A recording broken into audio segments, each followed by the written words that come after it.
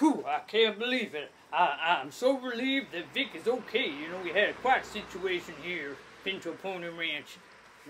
22 rattlesnakes of a high caliber, very fit rattlesnakes. They've been exercising and out there in the field, so they were strong, and they came across Vic just lying there having a sunbath, and they just jumped right on Vic. And I can't believe it. While Will McNamara, he came right into the situation, called the doctor, and alerted me when I returned home, and we handled the situation. It was an emergency. Emergencies make your adrenaline really go. And you gotta try to stay calm. I was pretty calm in a frantic kind of way. Anyway, thank goodness Vic's okay, and not one of them rattlesnakes ever bit him. They just wanted to play, they just wanted to hang out with Vic, because he's quite a nice guy. And, he never done hurt a rattlesnake, so why would them boys ever want to hurt Vic? Anyway, I don't know about this career thing. I could either stay on the ranch and forget my career with Peggy and Broski.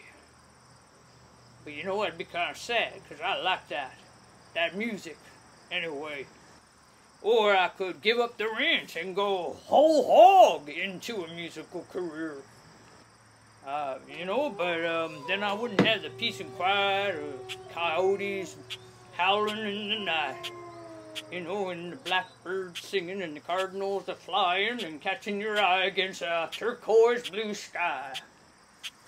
So I'm going to do both, and right now I know Peggy's probably a little bit upset with me. I don't blame her. I forgot to go down to the Grange Hall 4 nights in a row. She booked it, but I just had to unwind, and, I went down to South Carolina for an interview with Regina Renfield, and it didn't happen again. And has that ever happened to you, where you went to something important to you, and you were stood up, or put aside, or ignored totally? Well, I did, several times.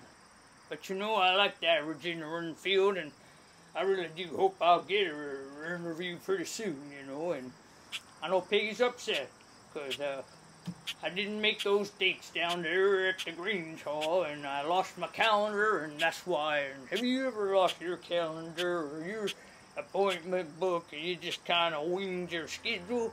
It don't always work out so good, right?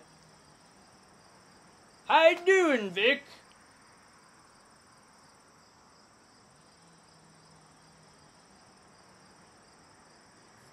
Have you ever in your life been torn to pieces about which direction to go in life? Well, I have, and I am now. Do I sell the ranch and pursue a career, or do I pursue a career and sell the ranch? It's beyond me what's the right way to go. You gotta listen to your heart. And I'm tired, so listening ain't so easy. Don't come natural like to me when I'm on overdrive and everybody wants this and everybody wants that. You ever had that feeling like everybody's waiting for you?